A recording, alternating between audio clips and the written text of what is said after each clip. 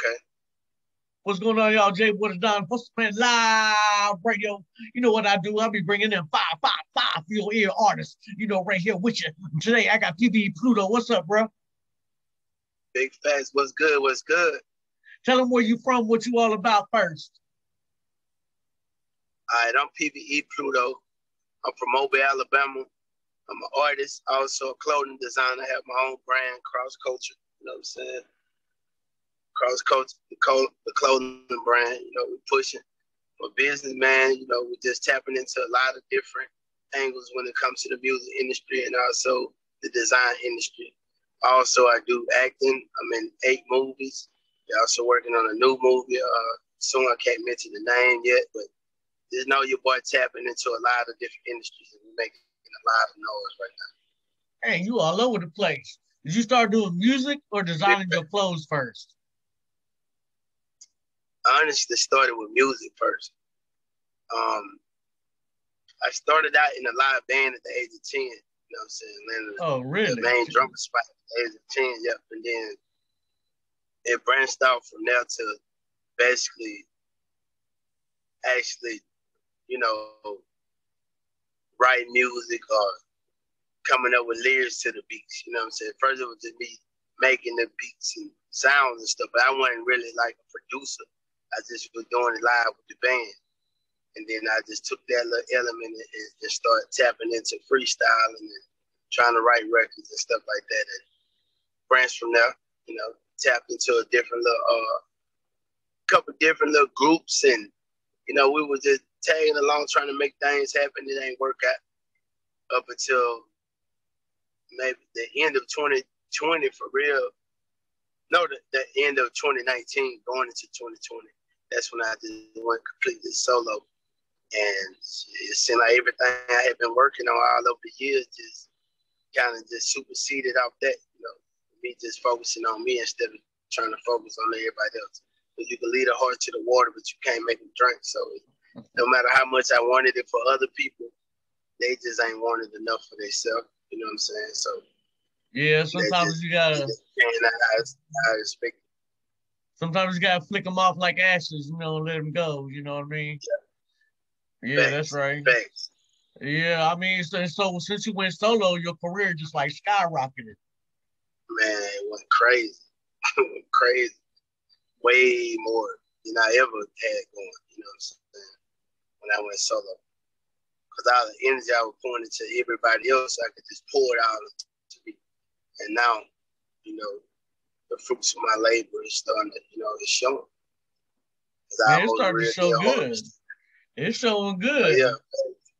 I mean, yeah, we was talking about where you record your this one single by yourself that you just did, the first one that came out your studio that you did yourself. Yeah, that will add it up. Add it up is the one that one of the singles that I recorded in at my own studio, but the rest of it was recorded by Trevor, linked with Trail, producer out of Mobile, Alabama.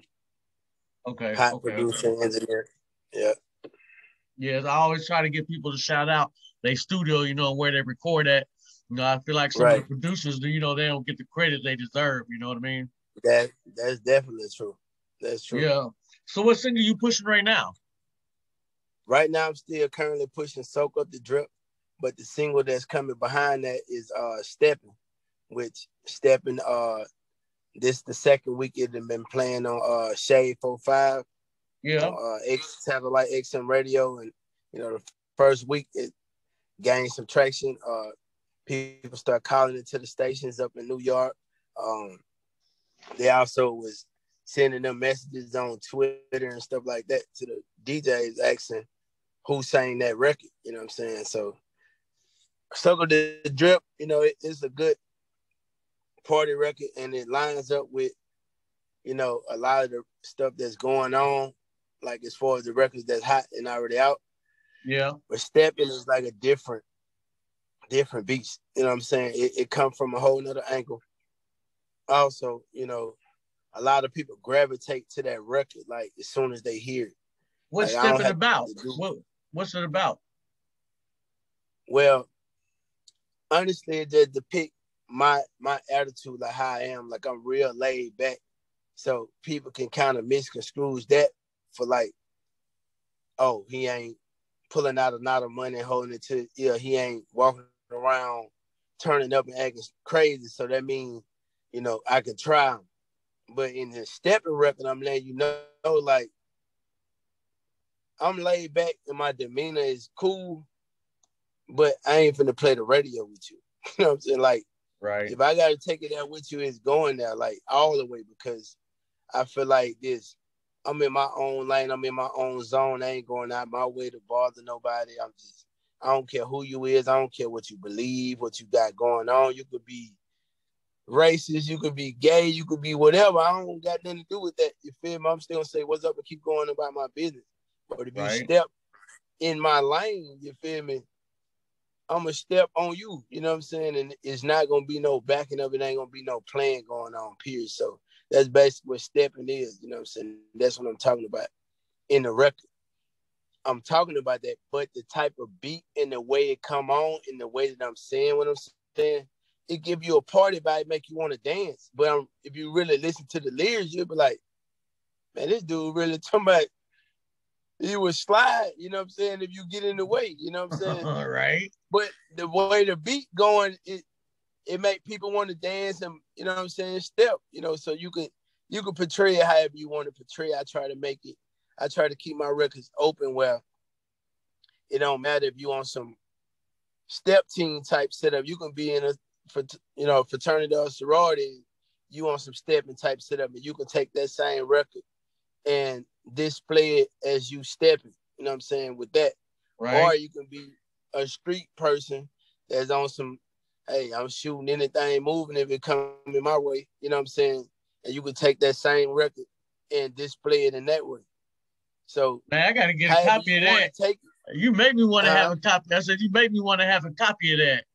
I gotta get a copy of that so I can spin it in the club and I can spin it on the radio. Okay, I thought I had something to you. I'm not sure which one I'm spinning right now. We online. I want to go check and everything, but you sent me 2 tracks. Right. Check. Yeah, I sent you Circle the Drip and Step. Okay. The Drip is the one I'm playing right now. Right, that's the one I'm currently pushing, but Stepping, that's the next single. Okay. But it's already starting to gain traction, Had some mainstream people hit me trying to do remixes and stuff like that. And the record been out on my EP, but I'm just releasing it as a single.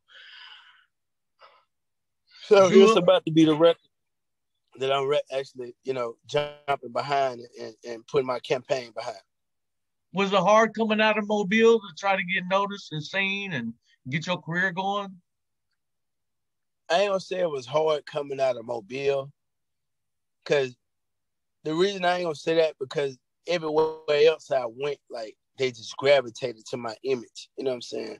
When I come in, it's just like, I'm gonna be different. I'm gonna have a different hairstyle than everybody else got.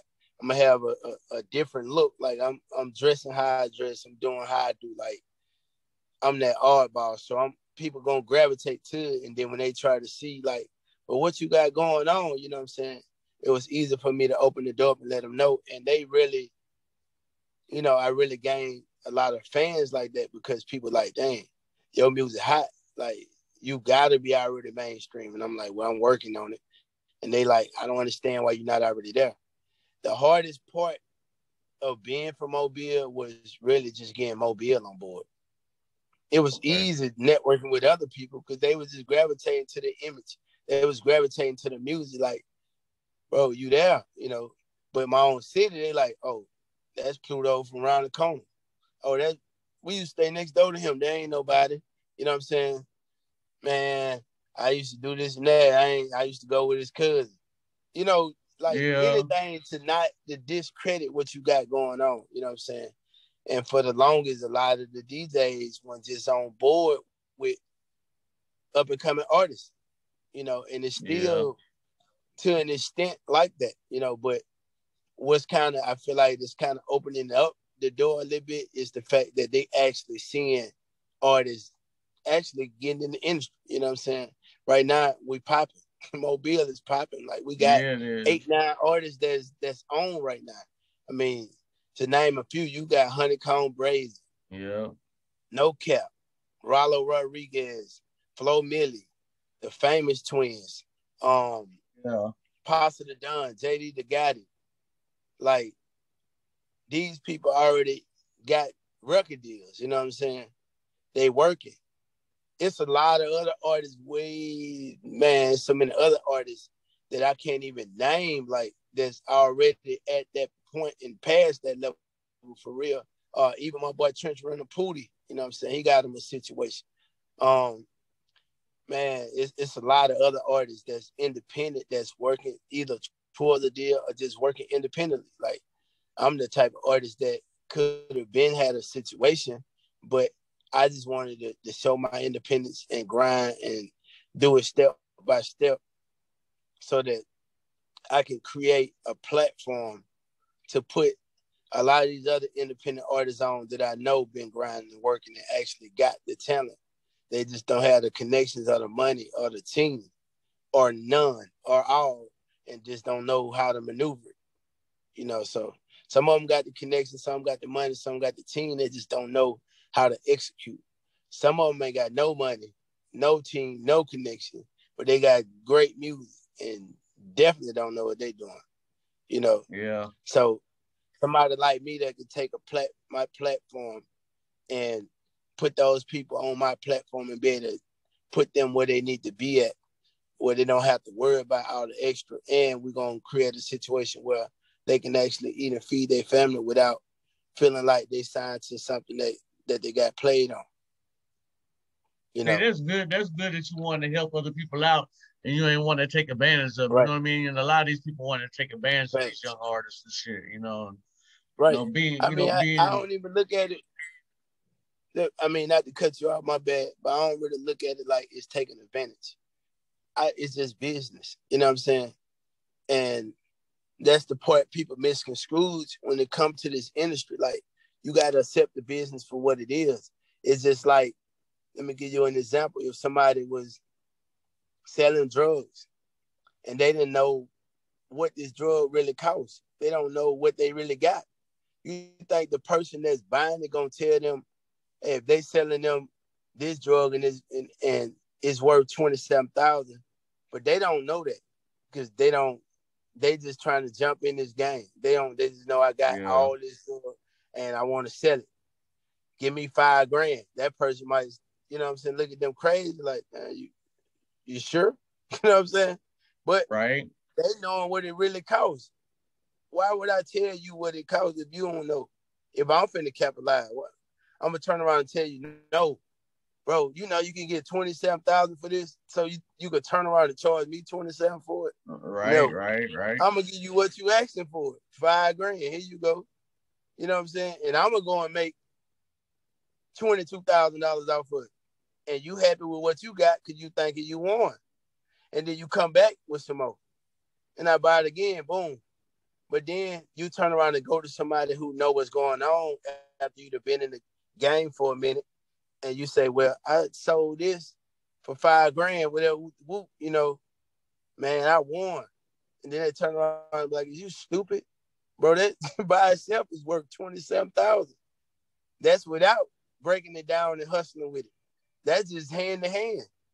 This person probably taking $5,000, getting it to you, and then taking it and selling it right to the next person for 27. Then they come Yeah. to you and say, "Oh, you played me." No, you played yourself because You you play failed yourself. to educate yourself on what, you know what I'm saying? So that's the problem when it comes to music. Like, people fail to educate themselves on the business. This is a business. Nobody going to tell you how to win when they trying to win. It's either feed my family or feed yours. And I want to feed mine better than I want you to. I ain't going to say I don't want you to feed your family, but I want everything I want for my family. You know what I'm saying?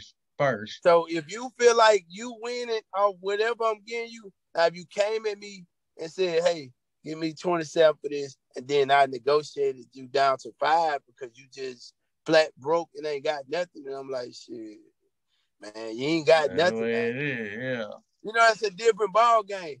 But if you don't know, I'm not obligated to tell you. because you felt like you won when you got 5. You know what I'm saying? Yeah. Only reason you felt like you got played is when somebody else told you what this would work. But as long as you knew that you got them 5, you were satisfied with that. And that's what any guy, any type of business. You know Y'all what I'm hear saying? that? Somebody Y'all could hear be that? selling. He's speaking game to y'all now. Pay attention. Yeah.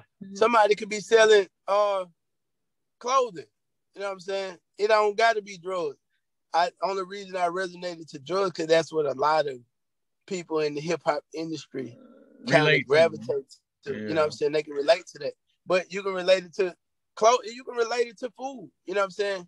If this person find a plug where they buying chicken at this price and then they going to sell it to the restaurant at this price, they thinking they winning, but the restaurant not knowing, they can just go right over here to the same place and get it for the same price, way cheaper. Yeah. Then they turn around and say, "Oh, you played me." No, you just didn't educate yourself on what to get the better prices at. Yeah, that's you know what I'm saying? You ain't educate. Oh, you ain't go get the proper documentation that you need to go and get an account with this company so that you can get it. I already have that. So, hey, you're going to buy it at the price that I'm selling it to you for, or you going to figure out how to get over here if you know that's where I'm getting it from.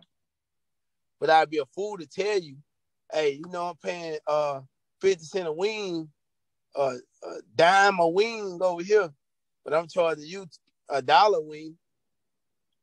I'd be stupid. Why would I tell you that? I know, right? Why would you even say that? Man. You so right. So you got to put that in real terms. That's why I stop people when they say, "Oh yeah, you know it's bad deal." No, you signed the deal. How was it bad? It was good when you signed it. It sounded great to you at that time. Only reason it became bad because you educated yourself after you already obligated yourself. Yeah. So educate yourself before you obligate yourself. That's our new term for 2021. That's a new phrase for 2021. Educate yourself before you obligate yourself. Y'all hear that? Educate yourself before you obligate yourself. Facts. Don't get obligated to something you ain't got no education on. And then when you figure out how much you really got, this and that, you know, this is like going to get a job. You know, you go and do something that you could have been doing on your own, but at the same time, you work for somebody else making pennies, but they got their feet kicked up. Yeah. Because you ain't want to do the education. You feel me? What you going to say? They played me? No, they paid you. They paid you, and you agreed with the pay until you figured out. You educated yourself and said, I can do this on my own. Why would I be cleaning up banks and buildings for this person making $10 an hour when they're making $100 an hour and I'm doing all the work? You know what I'm saying? Yeah. And I could be going and get my documentations and bid on these same buildings and make the $100 instead of making the 10.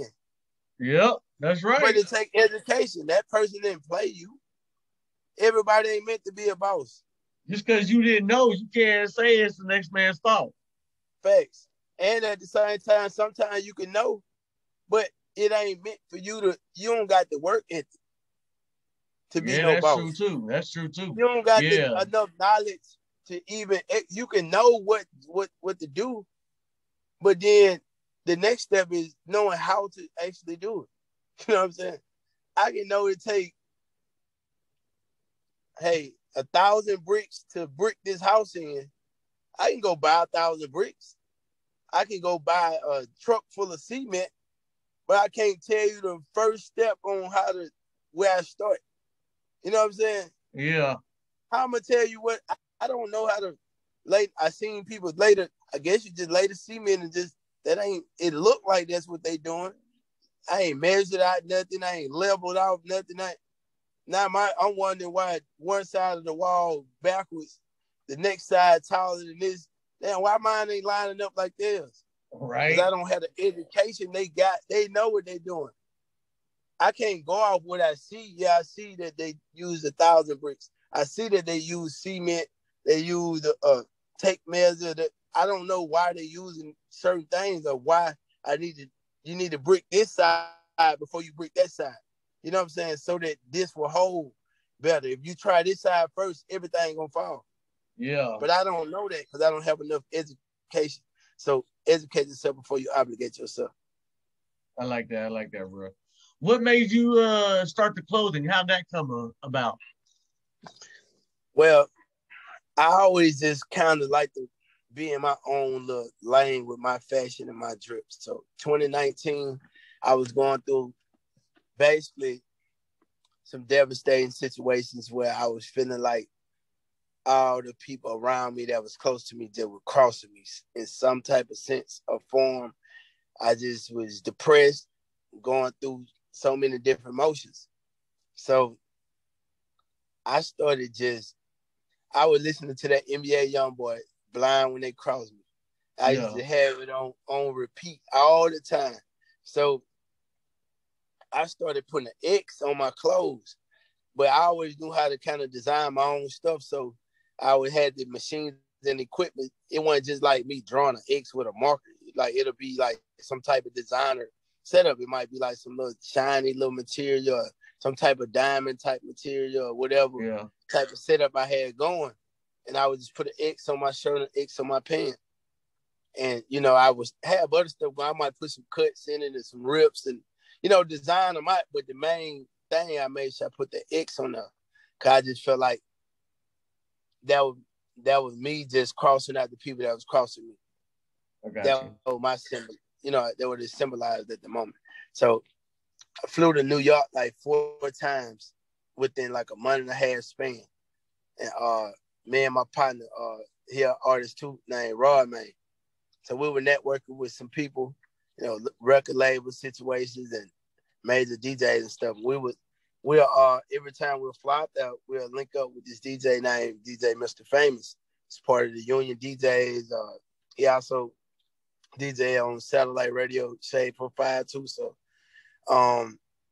we'll link up with him and kind of move around with him in the city when we get there on the nights here. DJ, this guy, man, is amazing.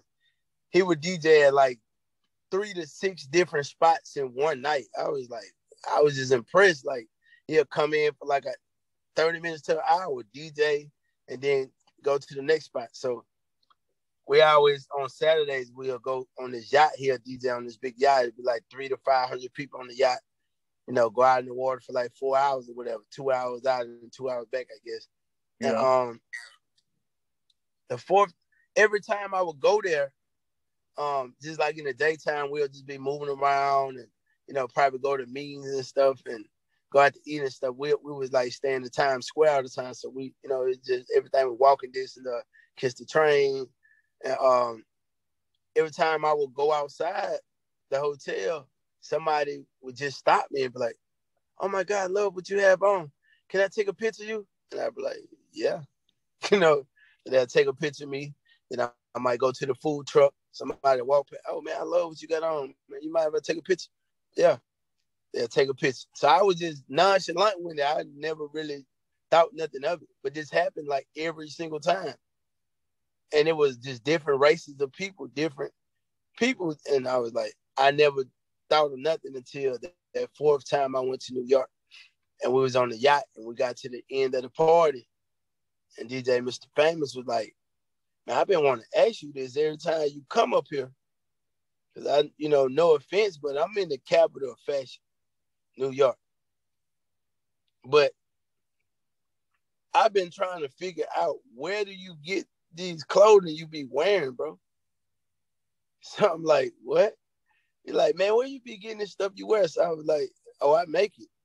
He was like, "Man, you gotta be kidding." So I was like, "No, seriously, I make it." He was like, "Man, I thought this was like a real like designer. I could not find this brand for nothing. And I didn't even have a name or nothing on it or none of that." So he was like, "Man, I need you to make me some stuff, man." I was like, "Cool." He was like, "Yeah, you can put, our DJ coalition on that, Union DJs." I was like, "Cool, we can make something happen." So me and my partner, after we get through partying, we go back to the hotel, you feel me? He go to his room, I go to my room. 2 minutes later, I get a phone call to my phone. Answer the phone. "What's up?" He like, bro, you stupid. So I'm like, what? He like, man, you tripping. Like, what I did? I thought you know what I'm saying? Maybe I was dancing on somebody's old lady or something. You know, I Right. get out of town, I get a little turn because, you know, in town, a lot of people know me and, you know, just I have to be watchful and stuff. Out of town, you know, a lot of people don't really know who you is and what you really got going on. So a lot of times you ain't got to be more watchful of them because they ain't really, and a lot of people in other cities got their own, so they ain't really worried about what you got Right. like Right. that. Right. You know, people from where you from, they worry about what you got. They trying to figure it out. They either want to get it from you or get it with you. And sometimes you don't want to be the one that are trying to sit around and figure out which one they're trying to do. You feel me? Yeah, that's right. Without just saying it. So, you know, sometimes I get out of town, I just kind of let loose, let my head on, turn up. In town, you probably rarely see me dancing with a female. I be more just kind of bobbing my head and just paying attention all the time. Yeah. Out of town, I'm probably on every female movement. So, you know, I'm thinking, well, maybe I was dancing on somebody's old lady and I was intoxicated, probably just didn't give a fuck or whatever. So I thought, you know, so he was like, no, man, you need to do this clothing brand, bro. So I'm like, what? I ain't finna do no clothes. He was like, bro, I done been in New York every time with you. We was like, it may not say nothing in Mobile, bro. We done been to LA, all this type of stuff.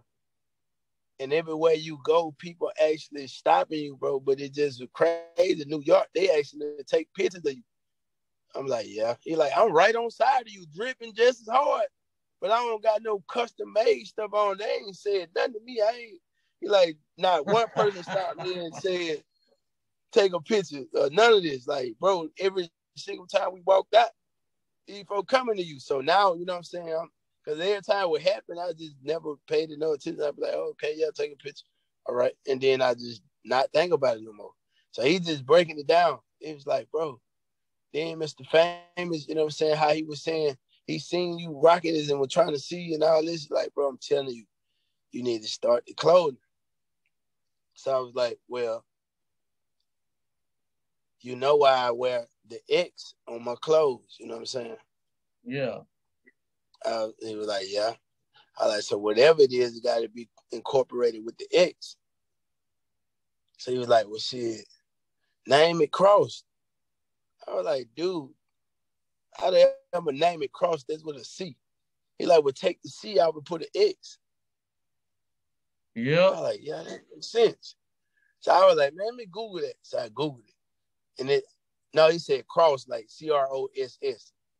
So I Googled Cross with an X. It was some other stuff. I said, well, maybe crossed. Like I already been crossed with an ED, past tense. I Googled it with the ED. It was something that I said, well, I like the name, but it got to be something else added to it. You know what I'm saying? So because I wanted something that you can just you can Google it and it's gonna come directly to me. Like when I looked it up, I ain't want nothing to pop up. Right. So I could start something under that name. That's right. That's So right. I was like, well, it was different cultures of people that were stopping me. What about cross culture? Cross culture. I said, well, what if I take the C out and put a K instead of the C? And I put cross culture. Like basically, I'd have been crossed and it's different cultures of people, you know what I'm saying, that stop me. And cross culture is just like a better name, like with the ED, like past tense, like I'm for everybody, you know what I'm saying, whatever. So It like represents I different look cultures that have at been crossed over, you know? right. You know what I'm saying? Everybody's been crossed at some point in their life. Exactly. No matter what But culture you from, you've been crossed over. right, you've been crossed. And at the same time, I can also make it mean it's for everybody, like every culture. Like so I pretty much when I tell people when they ask about like what cross culture mean, I be like, it's for everybody. But the behind the scene meaning, the real meaning is everybody been crossed. But I don't want to promote the negative. So I rather promote the positive side of what cross culture That's means. smart. Does That's it mean smart. that for everybody, and it also mean everybody has been crossed. So I'd Yeah. rather just promote the positive side of it and note, because I feel like anything positive gotta have enough positive and enough negative in order to be positive.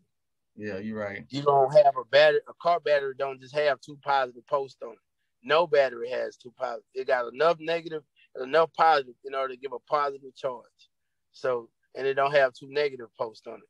So I feel like that combination of a positive meaning and a negative meaning will give it a positive outlook. So, and it's been up since then. But when I sent the name to my partner, he said, hell no. He said He was like, no? no, bro, you tripping. Name it Cross. I was like, listen, I appreciate you for your motivation, but Cross is something you would do. Cross culture is what I'm going to do. So I always tell this story, and I tell it like that because the problem with a lot of people, they do what everybody else want them to do. Like, if it's not in your heart, like, whatever your heart is telling you, do that. Just because this your friend, that's your mama, that's your cousin, like, bro, do whatever you feel. They can give you the motivation to do, like, oh yeah, I'm gonna do that, but you don't have to do it the way that they would do it, or they are talking about doing it. Do it the way you want to do it.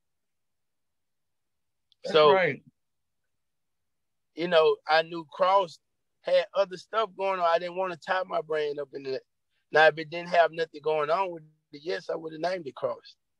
But it had other stuff going on, so that it wasn't meant for me to do it that way. No matter how much my homeboy would not wear my brand for a whole year, up until he started seeing it pop and flourish, and just like, you know what? Because he didn't even want me to do the logo as what it did. He was like, just keep it as the X. That's where it started from. I said, no. I'm gonna do the logo how I'm gonna do it. Like, Yeah, let's see that logo again. Right, yeah, I like that. Right. That's tight. That's tight. That's it's tight. A conversation piece. A lot of people think it's a bunch of K's. Some people think it's two backwards K's, but it's not. It's simple. It's just an X right there and a K.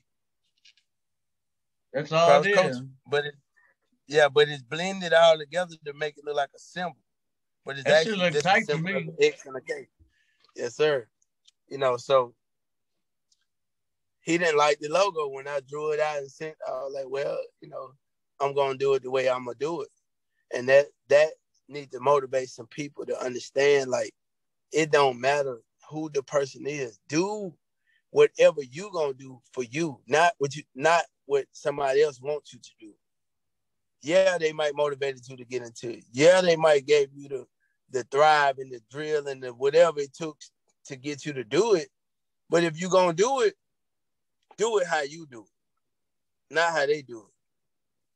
That's right. That's right. Y'all heard that. So well, you sitting here teaching lessons tonight. You sitting there teaching real lessons tonight. Man, so then you said you do movies too now, right? Yes, sir. Like, what kind of movies you been doing and stuff? How'd you get into that? Well, my first movie I did was The Prince, which was starring 50 Cent and Bruce Willis. And I really got into that by a friend of mine that cut hair. A guy named T. He cut somebody's hair that was like in the movie or part of it. I don't know what their role was, but they were saying we're shooting the movie, whatever. It's a major movie. They didn't tell them too much detail. They said, if you want to be a part of it, email your name, your picture, and a little bit about you to this email, you know what I'm saying? And they looking for more people. So T hit me up. He said, man, I ain't really into that type of stuff. And, I know you into music, but this may be something that may work better for you too. He said, I don't know if the dude legit or not, but he gave me this email. You know what I'm saying? Just told me the whole setup. Yeah. I was like, well, I'll give it a try. They can't, it's worth a try. Right. If it's a fake email, if it's whatever, you know what I'm saying? At least I tried. So I emailed him. I told him who I was, you know what I'm saying? I said, just get out of it. Well, at that point I hadn't just got out, but I had been in the military. You know what I'm saying? Also, I think I was still in college at the time too. Yeah. So I was, and I did my 4 years in the military, got out and actually went to college also and got a college degree too. So you ain't just talking to a hip hop artist, you ain't just talking to a rapper or clothing designer. What's your degree in? Network administration. Okay, yeah, networking. That's one of the most important things in the industry, networking. Thanks. I was an IT in the military, you know, worked on computer and devil communication, had a top secret SCI clearance, the highest clearance you can get. Me too. You know what I'm saying? So, me too. Yeah, it's official. Facts. I used to work at the Cryptologic Support Center in San Antonio, Texas. For real? Yes, sir. I was stationed down, I was in the Navy. Okay, I was in the Air Force, 12 years. Yeah, I did 4. I made E5 in 2 years. Dang, that's good, bro. Yeah. So, you know, and I went to college and all that type of stuff. So I just kind of give them a brief background. They hit me back like a couple of days later, said, you know, can you be available on maybe Wednesday or whatever from 6 o'clock at night to 6 in the morning? Hit them back like, yes. They said, well, wear this type of attire, wear something that don't have like a brand showing and all this and that. So I was like, cool. They hit me up the next day and said, well, can you come from 7 p.m. to 6 in the morning? And I'm thinking like, what? That's crazy. Why would you ask that if I can come at 6? Yeah. I definitely could come at 7. Like, that was stupid. I was like, yes. You know what I'm saying? So they were like, well, show up at 7. Wednesday come around. And they were sending little emails out in between. They were like, it's gonna be like 40 people on this scene, whatever, you know, kind of a little brief overview.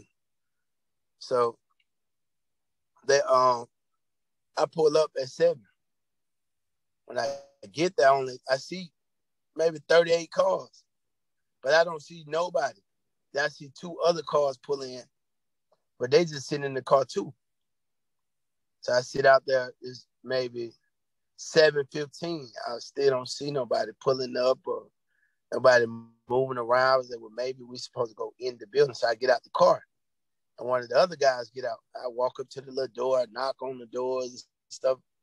Nobody came to the door. I was like, damn, maybe I missed, you know what I'm saying, my mark. So I'm about to get to go back to the car and leave. One of the guys, he got out of his car too. So I asked him, I was like, you here for the movie? Like, yeah. You here for the movie? Yeah. I'm like, you know, where we go? And it was like, well, I was just told to come at 6 and then I was told to come at 7. I was like, me too. They said it's supposed to be 40 cars. Like, it's about 40 cars. They said we're supposed to get, you know, somebody who was coming to get us or something or whatever. Maybe we supposed to actually came at 6 and we got the wrong email. So we was like, so it was a third person to jump out the car and it was like, y'all here for the movie, whatever, same setup. We were like, yeah, so we all agreed, like, we done missed our time. We supposed to came here at 6. How do we, you know what I'm saying, whatever. So we about to get in the car and leave. As soon as we get in the car, it's a van driving fast, like reckless. I'm like, what the hell? They're like, y'all here for the movie? We're like, yeah. They're like, get in. So we just jump in. So when we get in, they driving so fast, like, bro, we sliding on the back seat. Man, I'm like, all of us kind of like looking at each other like, what the fuck? We done got into like, right? We thinking like, man, we finna get kidnapped. We the trip to the movie, these folks finna kill us. So I'm real deal about to choke the dude in the front seat because they ain't, you know what I'm saying, did nothing that I would expect them to do. Like, let me check your name on the list. None of that. Like, these dudes just flying, whipping around corners like they don't want us to know where we going. What the hell going on? So we all just kind of like not saying nothing, but we looking at each other like, you thinking what I'm thinking type time. Right. So I'm like, man, I'm gonna jump up out this mud. So we pull up at a stop location, and then the guy was like, okay, we're at this location. So we like, what happened to the other people? You know what I'm saying? Like, I thought y'all said, they're like, oh, my bad. We didn't even tell you guys. We chose you three out of all the other people to be with the main characters. Like, you guys are going to come in with the main characters. It was like, oh, like, okay. So we go in the holding area, get ready to come out on the set. So they telling everybody, like, certain people got to be over here shooting pool. Some of these people might be over here dancing together. A few people might be sitting at the at tables drinking and acting like they talking or something. So we just standing in line waiting to see what we're supposed to be doing. And they had this action scene with Jason Patrick, where he was trying to figure out where his daughter was, and Jason grabbed this guy's girlfriend because that was his daughter's friend, and she yanked away, and he kind of pulled her a little hard, and the boyfriend was supposed to jump up and kind of get aggressive with him, like, or whatever. Well, the guy that they flew in, he wasn't getting aggressive enough, and it was up to me, like, up next to, like, I probably just supposed to be a person just standing at the bar or something. Yeah. Or walk in with them and stand at the bar. So they was like, can somebody else do this? Like, somebody else could get aggressive. So I didn't say nothing. And there was a white guy, I still remember. He was already in his position, but he, like, stood up and walked in front of me and was like, I can do it. I'm looking like, motherfucker. You know what I'm saying? So he walked up there, and before they got ready to let him do it, it was like, nah, just go back to the position we put you in. They pointed at me like, hey, can you do this? I'm like, yeah. So they were like, look, get aggressive, do this, jack him up, whatever. So they said action, I did it. So the director was like, hold on. Let me look at that in the camera. Do that again. I did it. He was like, you took acting classes, or have you been in some other movies or something? I'm like, nah. He like, man, do it one more time. I did it again. He was like, this is crazy. So I'm saying, like, I don't know what, I'm thinking something wrong. He's like, one more time. I did it again. He was like, oh my God. Listen. Hey, he's going to switch positions with you. You do this part, whatever. Yeah, that's how it goes. They didn't put me in the holding area with the extras like I was. They told me move and go to the area where the actors was.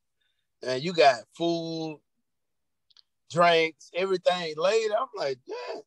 Like, so he came and talked to me. He was like, man, I really like this. I'm going to make sure you get in the movie, this and that. And we just talked. And from that point forward, you know what I'm saying, I landed a part in the movie, and then I started getting more parts in more movies. And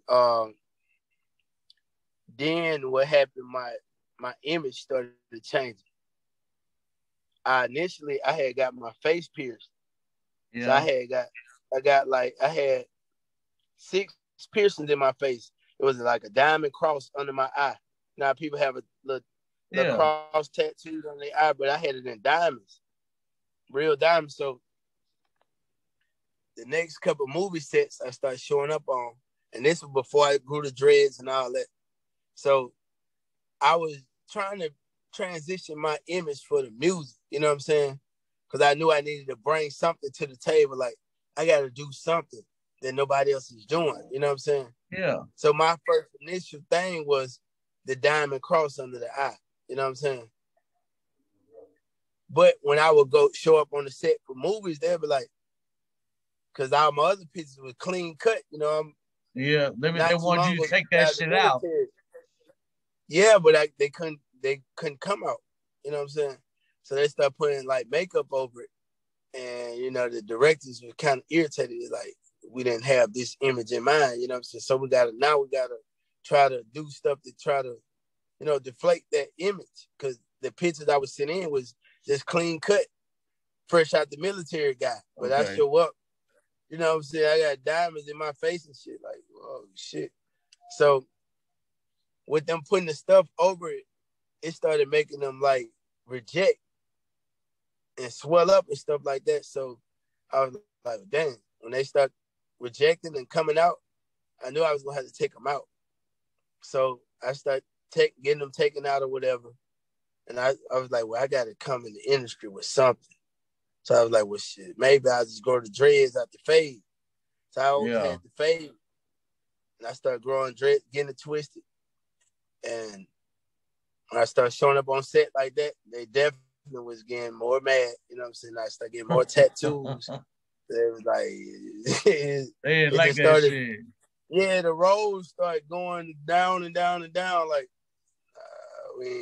you know, because they wanted to give me like the clean cut security guard type of roles and stuff. But, you know, I'm looking like this gangster showing up like, oh shit, still got dreads in the top of his head. I just had a little twist at the time. Yeah. Like, the image was changing up. So, you know, that kind of started breathing out, you know, the movies that I was able to get and stuff like that. And I just started focusing more into the music anyway. And that's when I started growing the dreads out. I actually went back and got my face pierced again maybe a few years ago. But by me piercing it in the same spot that was already pierced, there was scar tissue right there. Yeah. So it was like it was a 50-50 chance they'll stay. I didn't want to pierce the other side because I already got little dots right here. You know what I'm saying? I ain't trying to have shit on both sides. So I was like, well, just do it on the same side. If they reject, then I ain't worried about it. So I had them for a couple months. They started rejecting. I went on and got them taken out. Said, well, I ain't finna try. But that was dangerous anyway to have your face pierced. You get into a fight, somebody hit that, man, it'll rip all the skin out. You know what I'm saying? From under your eye. That's true. That's true.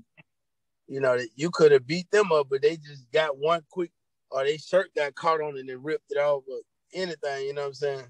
It looked like you just got punched in your face and got to go get stitches. So I said, you know what, I'm going to just, which I'm not a violent person, so I don't be having them type of issues, but you never know what can happen.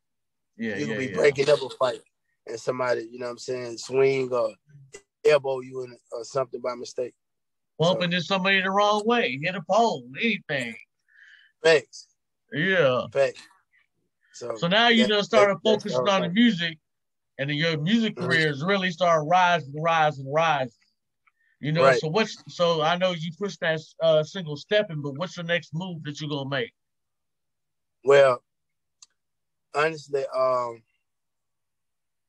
really just pushing that record, the Stepping record out. So I'm doing a mixtape with the Mobile, Alabama Coalition DJs, where I'm gonna I dropped a few singles within the last month, which was Add It Up, also Act Up with C-Now, and a record called Back End with my partner Rockstar out of Louisville, Kentucky, which he got killed 2 weeks after we did the song. So, you know, that just gave me more motivation and more push and drive to just keep going and try to stay focused because, you know, he got killed in his own city. And that started becoming popular, like people killing artists, you know, in their own cities and stuff like that. So I just move a different way. Yeah. But, you know, I still put the record out there, you know, to represent his team. They still pushing. They still got that, you know, there are other artists out working and grinding or whatever. So big shouts out to J-Rock Entertainment out of Louisville, Kentucky. They actually got me booked back out there Father's Day weekend. Okay. So I'm just putting that mixtape together. I'm also, You said Father's Day weekend in Louisville. Yeah, Louisville. Okay. Yeah. This weekend, Mother's Day weekend, I'll be performing at the Mobile, Alabama Greater Gulf State Fairground with Young Jeezy, Bun B, Papa Duck, and Juvenile.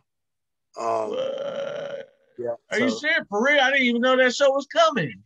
Oh yeah, it's this Saturday. This Saturday. Yep. Okay. So that's a big show. That's a big show. Oh, right. So, and I also just got booked on for Jada Kid's birthday bash in Atlanta, May 28th. Yeah. So we grinding, man. And I'm also booked May 15th. DJ Tech out of Mobile. He got a mansion pool party we doing. June 11th, DJ Stretcher got a mansion pool party that I'm booked on. So, you know, we Oh yeah, rocking. you busy. You staying real busy. Yeah, we rocking like a cut off stocking, man. Ain't no plan going on. That's what I'm talking about. Hey, you know, you being an artist, you know, and the success you've had and all this other kind of stuff. You know, we talking to the artists that are trying to come up, you know, they're looking up to you and stuff like that. What's the best advice you can give them? The best advice I can give them is don't give up, which everybody probably tell you that. But at the same time, this is not an overnight success type of business. This take real hard work and grinding. Don't pay attention to what everybody else got going on, because what may happen for you may come in a whole different angle. You can't, everything that works for me may not work for you. You got to find who want to hear what you got. It's an audience, it's a market for everything, everybody. That's why you see the most stupidest record blow up. A real hit is not made, it's marketed. Any record could be a hit if it's marketed right. So sometimes you got to take your record. It's not that certain DJs don't want to play it. It's just you're not branded yet. And you're trying to get with people that only rock brands. It's like trying to stand in the Jordan line with a Jordan man riding a pony. You know what I'm saying? Yeah. Nobody in that, you can have them the same exact color, the same style.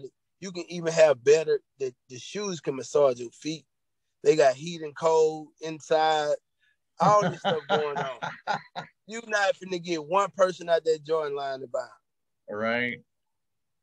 And it could have been made from a better company, better leather, better everything. But they're not real Jordans. They look just like the Jordans. Nobody in that line is going to buy them. Until they become their own brand. When they become a brand, then they'll stand in line to buy those too. But then you got to look at who support stuff before it become branded. You know what I'm saying? Sometimes your audience may be the mixed crowd. It might be people that listen to some different stuff other than just what's popping. Them the people you need to go and try to perform for. Them the DJs you need to go and try to get to play your records. Because word of mouth is the biggest form of promotion. So a lot of times when you can tell a person one thing and they'll look at you crazy because like, whatever, he just wants somebody to listen to his music. But when somebody else tell you, that give you a whole different precedent. Just like you just said, hey man, other DJs was hitting me up and saying, hey, you gotta holler at PBE, you gotta this and that. I didn't hit you up and say that. You know what I'm saying? There was a different approach. It's a different energy that, oh, I need to see what this guy got going on, because why would everybody else be talking about it? Why? I don't know. I need to know. You know what I'm saying? But if I would have came to you and said, hey, man, you need to holler at me. I'm the hottest thing popping. You probably be like, here we go. Here we go. Hot rapper. Somebody, you know what I'm saying? Like, everybody say that. But if somebody else is vouching for you, it's a different story. Yeah, that's right. Sometimes you got to focus on the people that want to hear what you got and let them spread it for you. Not you always trying to do all the work. You don't need 1,000 people. You need 10 people. Them 10 gonna put 10 on and that'll make 100 people. Them 100 put 10 on and that'll make 1,000 people. But when you're trying to get 1,000 people, you're probably not finna touch none. I feel you. That's some real shit. That's some real shit, bro. That's some real shit. Right. A lot of artists approach the industry the wrong way. You got to understand, when you go into certain markets and certain facilities, certain people is a lot more important than other people. So say if you go in a nightclub that got 1,000 people in it, you don't want to try to pass out 1,000 CDs. Yeah. Because you're going to probably pick up 999 off the ground. Yeah. You want to go in a club with 1,000 people and go to the main person that can touch all 1,000 of them. And that's the DJ. Yeah. Hey, man, I know you're doing your thing, bro. What you drinking? They're going to open for dialogue. Hey, I'm Pbe Pluto. I do music, whatever, man. I know, people probably come to you all the time, bro, but I ain't coming like that. I mean, get you a drink or whatever, and just ask you for a little bit of your time while you doing your thing. Look, I just want to get your email so I can email you some records and let you kind of get a feel for me at a later time. I know you're busy right now and you don't have time to be trying to figure out if my record's hot or not. Hey, I want you to check me out and see, you know what I'm saying, if my records actually work in the facility that you DJ. They gonna respect that. Yeah, you know what so I'm saying? right. Then they gonna say, man, here go my email, bro. Or here go my card. You send it to them. Hey, man, you know, what's your social media? I want to hit you on social media too. You get their social media. That way you ain't asking somebody for their number, but you got a way for them to actually see what you got going on. Now you follow them on Instagram. They go through your page and they're like, damn, this dude actually, damn, I need to really, oh, he did email me the record. Let me go and check him out. And this nigga shit, what the, yo, man, what you doing Saturday, bro? I'm going to spin this shit going. But that don't happen all the time. Every DJ not going to do that. Some of them will. Some of them won't. It's a process of elimination. But, you know, hit them back up a couple of days later. Hey, did you get a chance to check out the email? Or you want me to resend it to you so it'll be fresh in your email? Yo, yeah, just resend it, man, because I got a lot of emails after that. And, man, I was drunk that night. You so right. Resend it. You know what I'm saying? You so got to right. be considerate. You can't be like, hey, bro, you check me out, bro. Hey, bro, how my shit is, bro. I'm hot, bro. Nigga, nobody want to hear that. Nobody want to hear that, bro. Like, be considerate. Right.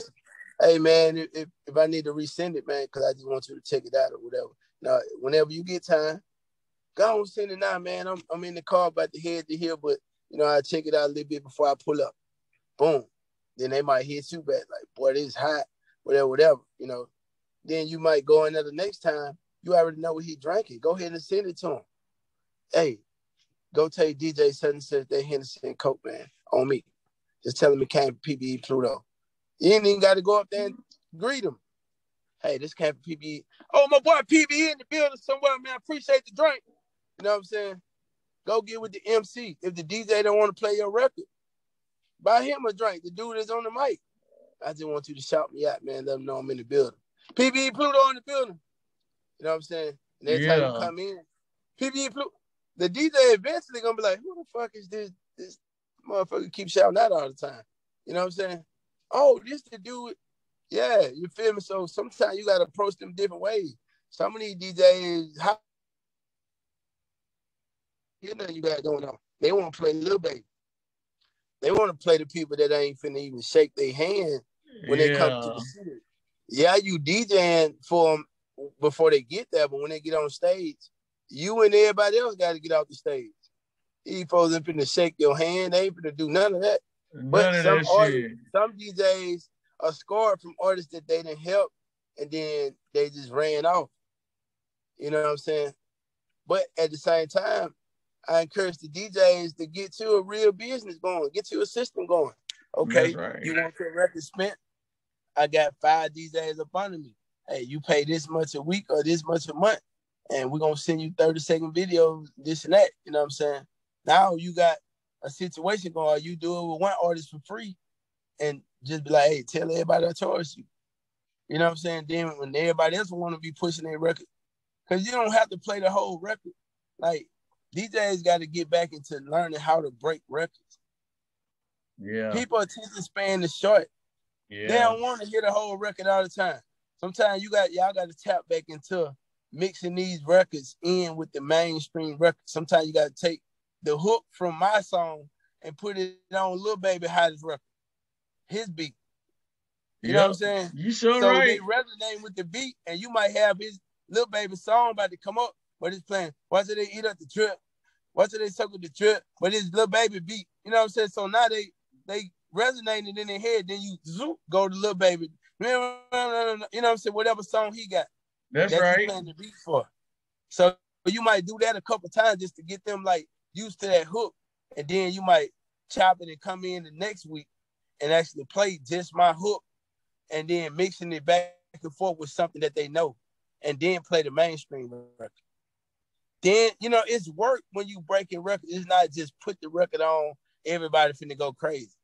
I don't have the same avenues and the same promotion that a mainstream artist have. They got YouTube, TikTok, fucking youth playlists, all this Spotify, these folks hearing them all the time, constantly. So of course, when you play it in the club, they're gonna go crazy because it's already been programmed in their head. My record only getting programmed when it get played. I got to do so much more work. But the DJs don't understand it. Like, damn, why when we played it, everybody didn't just go crazy because they don't know the record yet. You know what I'm saying? Like, it takes programming. You got to constantly put it in their head. So sometimes you got to step. If you believe in the record, you going to go out your way to make sure you break it. You know what I'm saying? And that ain't just playing it. Sometimes you got to, man, send me the vocals and send me the beat. Take them vocals and put them on another record that's already hot that they know. You got to brand it. You know that's what I'm the saying? EPK. That's the DJ service pack that I be telling artists about. DJ service packs. You know, I'm with the fleet DJs. I be telling them I need that for my fleet DJs. You know. Facts. So and that's the thing. You know, a lot of artists ain't getting the clean, the dirty, the vocals, and the instrumental no more. They just want to send you the dirty version or just this version. Like, you got to send these DJs every version, but at the same time, some DJ got to put in some work too. You know what I'm saying? You got to go back, because that's how people used to break records back in the day. You will hear somebody mainstream on a local up-and-coming record. You know what I'm saying? Like, you'll hear the DJs mixing it back and forth. That's where you keeping the crowd in tune, and they still kind of getting used to the words to this record. You might do that for a whole month before you actually play the real record. Now they actually know the words. They're like, man, why I know? Why did he eat up the drug? My president, why I know that? You know what I'm saying? Because he been playing this hook. Because he been playing it over and over and over again. On Moneybag, your new record that you love. You know what I'm saying? He been playing this hook over and over on Lil Baby, new record that you love. You know what I'm saying? That's why how you know it now. Exactly. So when the actual record play, now people like, oh, this, you know what I'm saying? We got to get back into that, man. Now you got the button pushing DJ that just push a button and play a record, and if the crowd don't gravitate to it that first time, it's like, oh, they ain't feeling it. Bro, do you know how many records I didn't feel, but I heard it so many times I start singing it. Then I feel like the DJs don't hype them up. Like when I go spin at a club, I would say, 75% of my music I spin is independent underground artists. But I hype them up. I hype them up when I'm playing their songs. You know what I'm saying? Right. I get the crowd involved. I sing the hook with them the whole 9 yards. And see, that's a whole nother ball game. Like, you making the crowd feel like they should, why don't I know this? You making them feel like that. But a lot of DJs definitely ain't doing it. It's different tactics in how you break records. But that's definitely a good way too. Like, actually hyping the crowd up and getting the people involved to make them feel like you missing out because you don't know this record. You know what I'm saying? So these days, a lot of them ain't doing it. They just playing it. And if it ain't catching in the first minute, they zoom and go on to the next one. Go to the next song. They'll play the new Lil Baby and nobody moving to that, but they're going to play it all the way through. You know what I'm saying? I don't like that shit. And then they're going to play it all the way through the next week. And then when people start saying, they'll be like, yeah, I broke that. But you ain't this local artist that's in here, or this another problem. When the artist is in the building, you don't have to tell everybody that's his record. Because certain people that would have been bobbing and going to it, but the fact that they know it's his record, they're like, oh, that's what's Kyle song. You know what I'm saying? Sometimes you just got to play it. Just let it play. It's another mainstream record like everything else. Just play it or hype it up. That's right. Yeah, this hot. Whoop the whoop. Sing the lyrics, like you said. Sing some of the hook to it. Hype it up. Make it seem like this the hottest thing popping. That's right. That's right. They're going to make some people go off your energy. Like, oh, hey, even if they don't know the song, they're going to be going off your energy. That's right. There's so many different tactics into breaking records. It ain't just playing the song and people just gravitate to it. That it don't happen the same way because an independent artist and a mainstream artist got two different paths. You know what I'm saying? Mainstream, they got departments for marketing, departments for this and that. We don't have all that. So you got to be a little bit more lenient with us than somebody that's already mainstream. That's right. You That's know, right. and a lot of times when independent artists record do get broken, it's because they got 50 different people already coming in with them that's jumping around and hyping it up. So other folks just, they going off their energy. I see that too. You I know see that too. So when that happens, that make other people like, oh shit, I want to hear that song again. But everybody don't have a team of people around them, and 50 people to ride with them. Yeah, you feel me? Some people just don't got, they got great music, they just ain't got folks that believe in them. You know what I'm saying? And that don't make, because that person that got the song with 50 people jumping around, they shit might be really garbage. But the fact that they got the energy going, they getting the, you know what I'm saying, getting more precedence past the next person who don't have it. Yep. I've seen it happen plenty of times. I've seen it happen a million times in shows and stuff. Right. Yeah. Facts. You so, right. You know, I just like to get on different platforms, bro, and just drop jewels from a different angle. Like I said, bro, I'm a businessman. I just do music also. Music is just one side of what I got going on. But there's so many different angles to me. And I feel like, you know, nowadays, if you're an artist, especially an up-and-coming artist, you need to have your money coming from several different ways, not just one way. Facts. You know what I'm saying? That's another thing, because it takes so long to start getting money in this industry. You know what I'm saying? People think I'm going to drop a record and I'm just going to blow up. No, it don't. It could happen like that, but it don't usually happen like that. Yeah. Even the people that got deals, sometimes it take them a minute before they actually start really seeing some money. You know what I'm saying? Some of them people don't see money for a minute, you know what I'm saying? But they got a team of people that's going to keep them up and keep them going until they start seeing the money. And they got departments. Yeah. And at the same time, like, the labels be fronting them the money before it comes, because they already see what's going to happen. But the label is basically JG Wentworth. You know what I'm saying? When you in you got a settlement, and you don't want to wait 5 years to get this $1 million. Hey, we'll give you $700,000 right now. And be done with it. Or $650. We'll give you $650 right now, or you can wait 5 years for that $1 million. They gonna take that $650. Yeah, they know them $650. Hey man, shit, I can go make me $1 million off $650. Let me go on get that. I might not even see 5 years.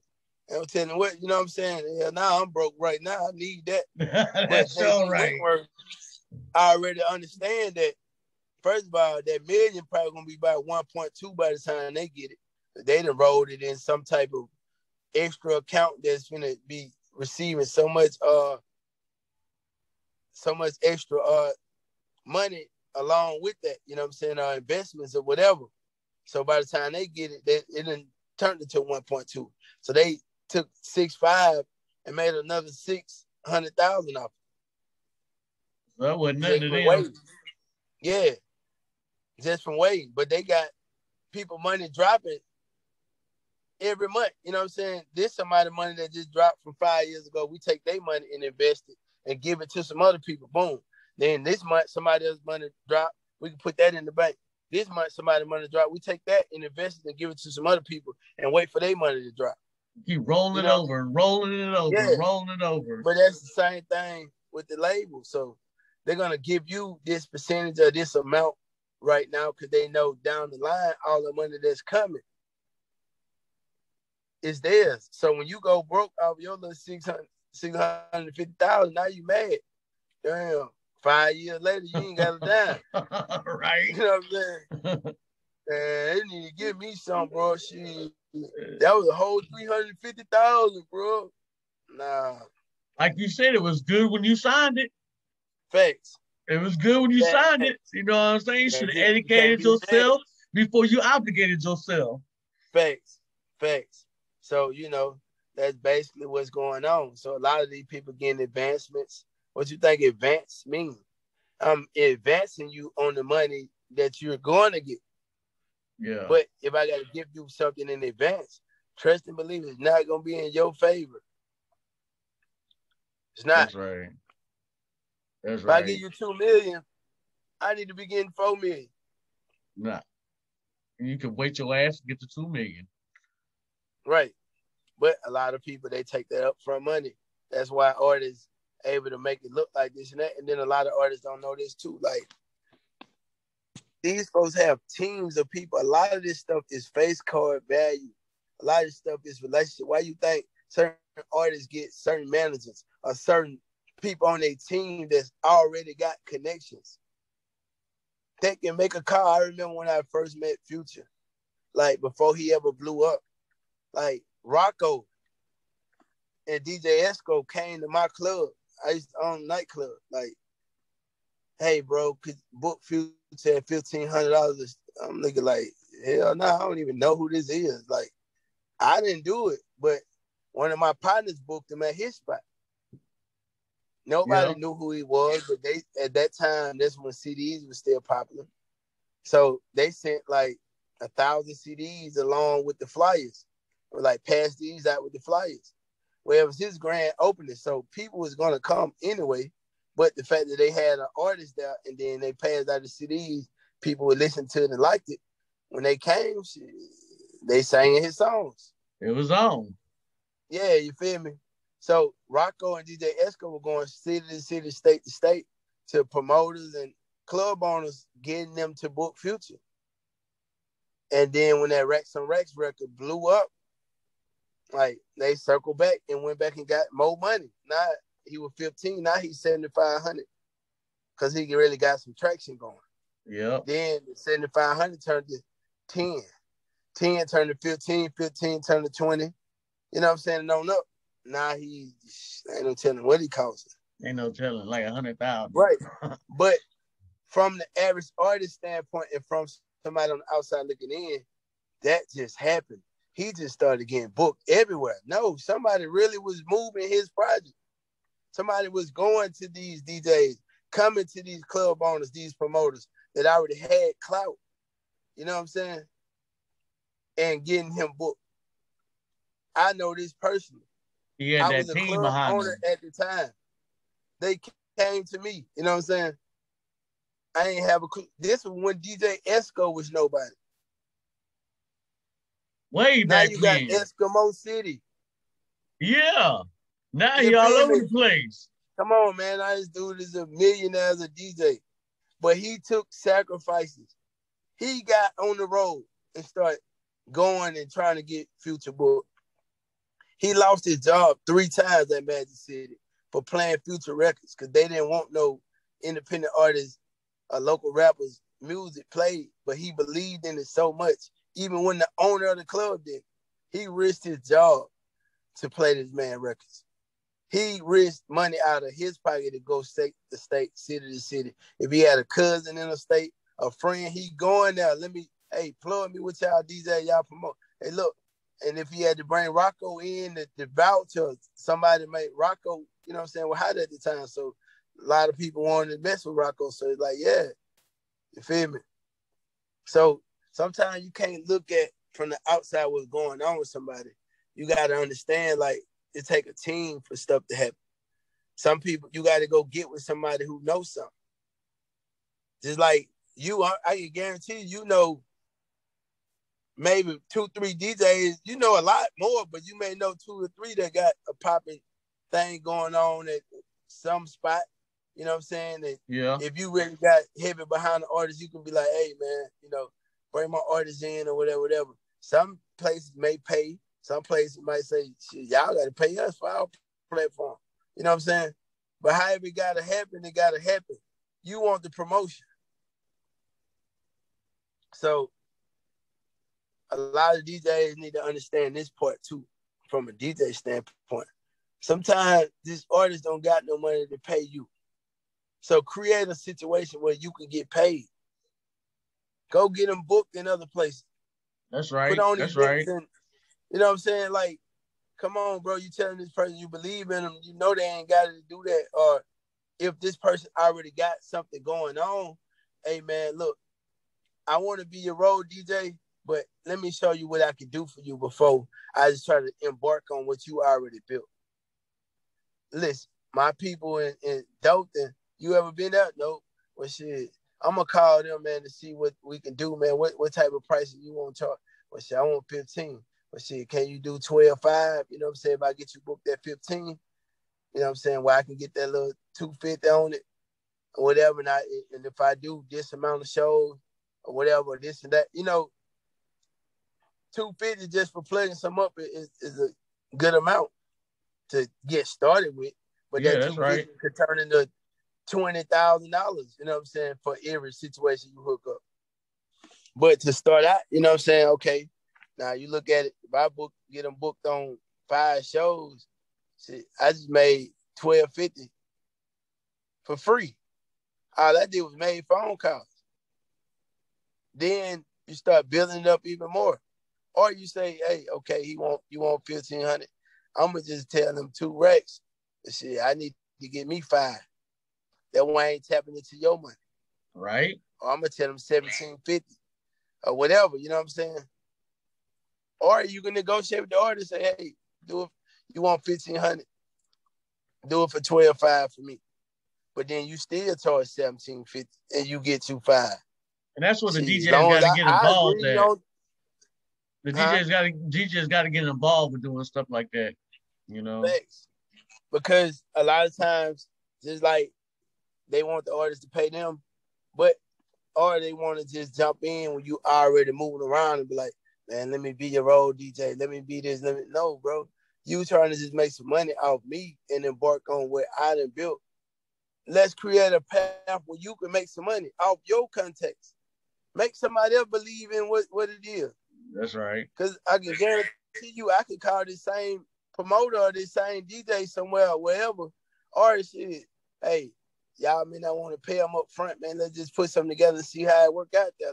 We'll do a 70-30 split or a 60-40 dough split. Whatever we get out the dough, let's just see. Let's just try you know it what out. I'm saying? Yeah, let's try it out. And go there, you might make $20,000 at the dough. You know what I'm saying? And all you was gonna charge them with $1,500, but shit, you ain't know that he was that hot in that city or the way y'all promoted it, it actually worked. And I've seen it happen like that too. I've seen it happen like that. Right. So it's so many angles and avenues you can use to do this, or just put on the show in your own area. Hey man, do me this, man. The club owner gonna give me the dough at 50-50. You know what I'm saying? He gonna do a 50% split so I can get the club. Look, man, me and you will split the 50-50 down the middle, or shit, let me pay the security and or whatever, and then we split the rest. Or whatever the split. You know what I'm saying? Like, work something out to where you can eat off it too. Because you can actually make that artist bigger in your market and create a situation where, you know what I'm saying, other artists want to be a part of the movement or whatever. That's so right. Just create a lane where you can make some money together, and then that makes the artist like, you know what, bro, went out of his way to, yeah, man, we need to get together on something. Especially if it's an artist already moving, such as myself, you know what I'm saying? Right. It's making big things happen that the average artist may or may not be doing. Like, I'm on platforms like BET Jams, MTBU, Revolt TV, Shade 45. Like, you're not just gonna get there on a lot of these platforms independent. You gotta know something. Yeah. You gotta be connected with somebody. That's where that networking comes in at. Facts. So those accolades is easy to sell, you know what I'm saying, some tickets in a different market. Yeah. So like I said, you can do one in your market just to, you know what I'm saying, show the people that you already got in mind. You might say, well, I got a partner, a cousin in Kentucky, a friend, or somebody that knows in Kentucky that got a spot. I know somebody over here in Texas and somebody right in Florida. You know what? Before I even go at them, let me do one myself. Get a couple of hottest artists in the city that's on the rise. Let them open, bring some people out. You know what I'm saying? Promote the hell out of it. Blow the shit out the water. bigger than life, bring the show, boom, film it. Then you use that as your selling point. Look what we did right here in my city. We pulled out 800 people. Boom. We can come out there, man. This dude popping. They gonna Google, see, hey, he in movies, he in this, he in that, he got this going, get that. You know what? Yeah. Like, we can do it on the dope situation, or we can do it. Y'all can just go and give him this amount. You know, he really charged this, but he's doing the promo run with me. You know what I'm saying? Whatever. Make it happen. That's how it's supposed to be done, right there. Yeah. And so That's what how I it's be supposed to be trying to done. do. Like, I try to get with DJs and sit down and get them a path. Like, bro, I'm a businessman. Let me help you help me. But that's right. A lot of them like, yeah, but they don't never do They it. never You know what want I'm to do saying? nothing. Yeah, you know, they want to just jump in and be like, man, just pay me for DJing for you. Like, nah, bro, it's a million other DJs want to do that. And I ain't finna just add nobody to my platform if they ain't putting in no work. That's right. You know what I'm saying? Just like they wanted me to work for it. They wanted me to get out here and grind and promote it. And I had to go city to city and make other people believe in it just so I can bring it back and come back and be like, hey, they bang with me in New York. They banging me in Atlanta. They banging me in LA. They over here. Yeah, we need it. You know what I'm saying? Now you want to jump on board. Now you want to be the DJ that go to Atlanta, New York, and LA and all that. This is not how this works. Hey, that's not what you didn't want to do that before in the first place. So now all of a sudden, why you want to do that now? Yeah. Only reason I was in those markets because you wouldn't even play me here. Yeah.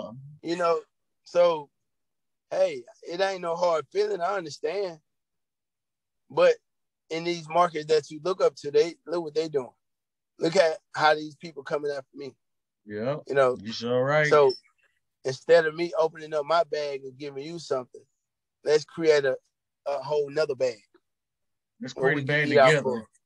Yeah. Let's go eat together. I done already then built the foundation. All you gotta do is just let's build on it. That's it. Yeah, don't wait till I build a whole house and be talking about where my room at. in the backyard. In the shed. Next to the doghouse. All right. Yeah. Man, let them know where they can find your music at.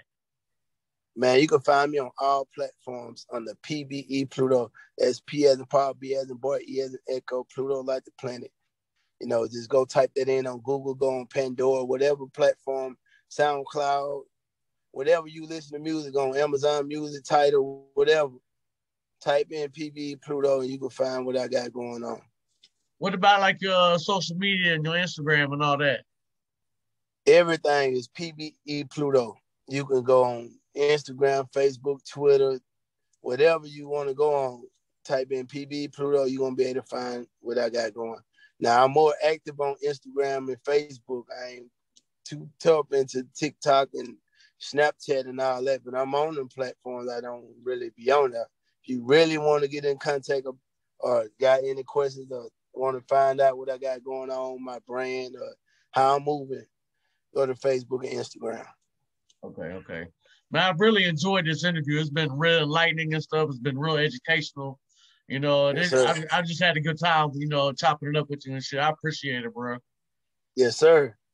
Yeah, I definitely appreciate you too for taking out your time and actually doing it, tapping into the brand and giving me some more outlook and some more promo from your angle. But, you know, that situation I was mentioning, it is on the table, so we can make something if we able. Let's put it up and put it together if you want to do something. I already got a club in mind, bro. We're going to talk about it. We're going to talk about it later on. Big facts. All right, bro. Well, I appreciate it, man, and I'll holler at you later. It's official. All right.